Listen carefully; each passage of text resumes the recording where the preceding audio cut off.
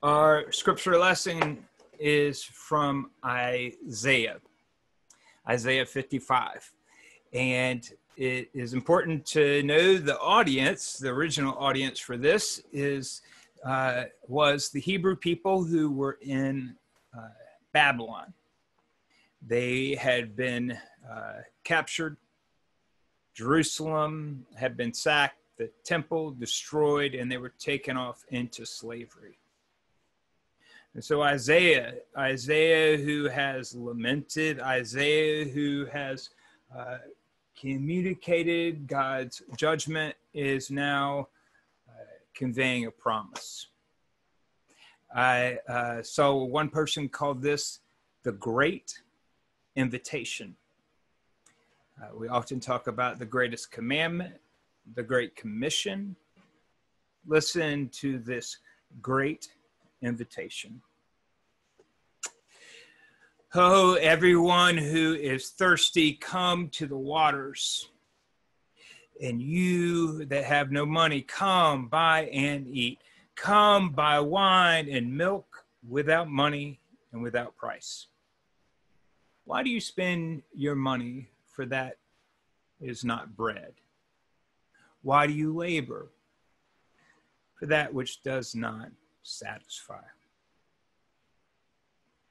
Listen carefully to me and eat what is good, and delight yourselves in rich food. Incline your ear and come to me. Listen so that you may live. This is the word of God for the people of God. Thanks be to God. There are that passage is full of invitations. Come to me, all you are thirsty. Who? All who are thirsty. Incline your ear. Listen carefully. Come, you who have no money. Jesus, or in this passage, the Lord through Isaiah has flung the doors open to the Hebrew people to give up what they have been fed by Babylon, by that empire, to give up that royal food that does not satisfy, to give up what they have been fed by an empire that has taught them that they are lesser than, an empire that calls them to worship other gods, an empire that says your God does not exist. Are they satisfied with that? Are they spiritually weak, spiritually dead inside by that royal food that makes them think royal thoughts? I think so. And so Isaiah says to listen carefully and eat and delight in what is good, so that what? So that you may live. Not just so that your life will be better. Not just so you would be more satisfied, less hungry for hope. Instead, that you will live. What are you thirsty for? You know, and that passage is specifically about a people enslaved, specifically about a promise of liberation, a second Exodus. The chapter ends with, you shall go out with joy and led forth with peace. You shall go out with joy, out from Babylon with joy, and led back to Jerusalem, shalom, with peace. That's what they hungered and thirsted for what Jerusalem represented for them. What do you hunger for? Where is your heart aching? Since March, things have been radically different for all of us. And it has affected people in different ways. When I asked some of the people, or asked the people in the Bible study, what they hunger and thirst for, one person said, for not to be afraid anymore to go out, to not have that fear that's just looming, that fear that has robbed us of so much, that fear that makes us anxious about even the smallest of things. And another said, socialization, community, true community. And while we have this online community, being with each other, being in the presence of each other, nourishes us, strengthens us for the week. Us just gathering on Sundays, or when you gather to knit in the circle, or for Presbyterian women, or Shalom sisters, or for B team, it strengthens you, right? Another said, kindness. She said she thirsts for kindness. Of course, or I would say that we have the most control over that. That we have no reason for that not to be satisfied.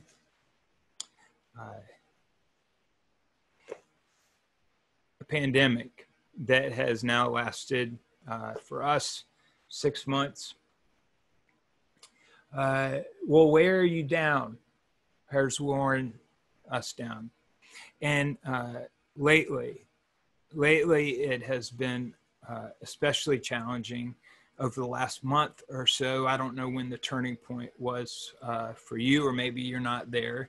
But over the last month, it is hard to see an end. It feels like there's no end in sight. Rob Bell says that despair is believing that tomorrow will never be different than today. Is that where you are? Surely, if you are, that's not a very satisfying feeling. Rather, that an emptiness comes from that. It deadens our hearts, deadens our soul. If this is it, this is it. During the Vietnam War, thousands of U.S. soldiers were captured and were prisoners of war until many years after even the war was ended. Of those thousands, 591 returned. One was Commander Stockdale, who was there for 7 years under captivity. And he was asked, who didn't make it?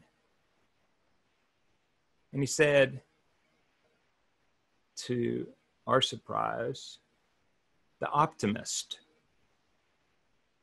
Who didn't make it? The optimists, the ones who said, we'll be free by Christmas. And then Christmas would come and go, and they would say, we'll be free by Easter. And then in time for the 4th of July, and then again by Christmas, and comes and it goes.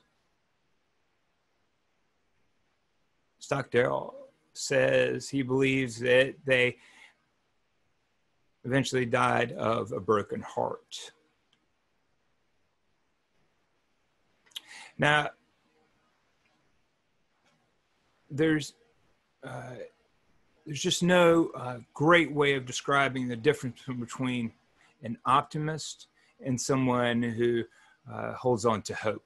Because surely people who hope are optimistic. And so that illustration only makes sense if we remember this part of what Stockdale conveyed. That the people who made it did believe they would be set free.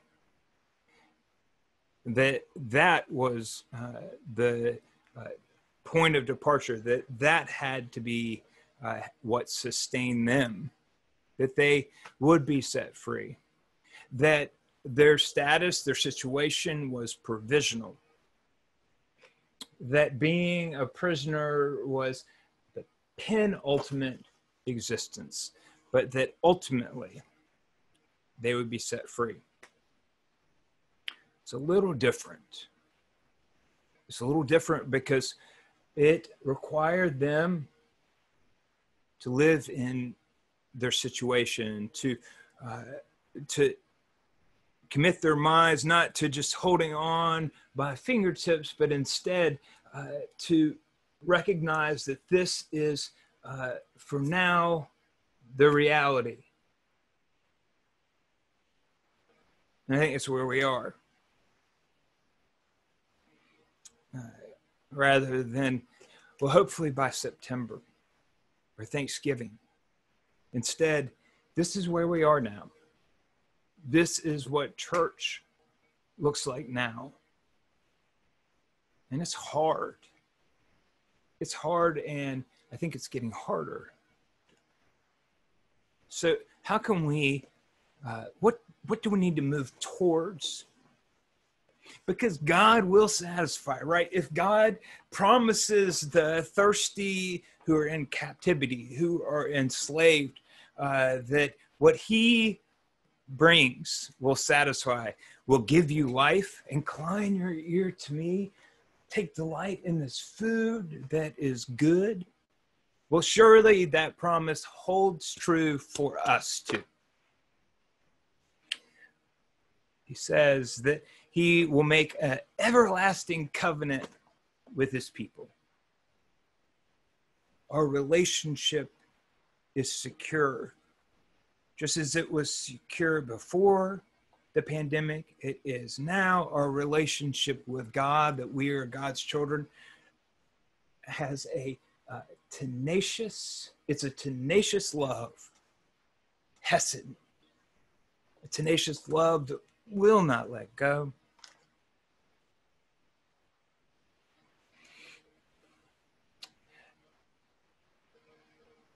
There was a church worker who went to Latin America to work in refugee camps.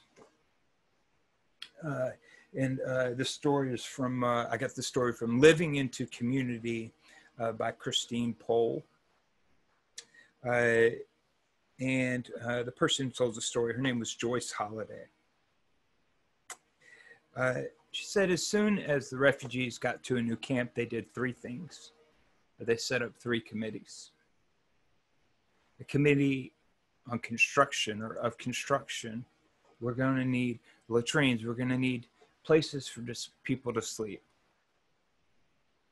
And then preparing for the future, recognizing that they needed to continue to live as if this camp was where they were going to be, that they had to live fully, or and raise their children in the camp just as they would if they were in the village. And so the second committee was a committee on education. But the third committee is what surprised her the most: a committee on joy. Refugee camps, committee of construction, committee of education, and a committee on joy. That joy was just as important as latrines. Joy was just as important as teaching their children. One of the refugees said to Joyce, you don't take our suffering seriously. You work like someone who will only be here for a year and then return to North America. He was trying to get her to embrace the joy even in the camp, to believe that and that while this situation they were in was horrible, it was not the last word, but it was the reality. And so they were not going to shortchange themselves of the joy. Wrapping up. So what are our committees? What are the committees you have created for yourself in this pandemic? What is essential for you so that you might live, that you might continue to have abundant life? Because you can have abundant life now too, right? If God is sovereign, if in the end what really matters is that you're a child of God and that you belong to the body of Christ, you can have joy now. I was talking to Brother Jim Ford earlier this week, and with some solemnity, but also with in wisdom, he says, I think we need to work on gratitude. Gratitude is the memory of the heart. The memory of the heart. Gratitude can sustain you. I've watched it sustain people in grief, in suffering, in illness, in strife, in conflict. Gratitude. And so Isaiah's word is not about them leaving tomorrow. Rather, it is inviting them, the people enslaved, inviting them to re-embrace this covenant that will be sealed on their heart, as it says in Jeremiah 31, to remember that this reality is provisional and that God is sovereign. That God's word will not return to him empty, which it says later in Isaiah 55. Just as the rain comes and that it bears fruit from the ground, so too God's word will not return to God empty, and that God will accomplish God's purposes. Isaiah 55.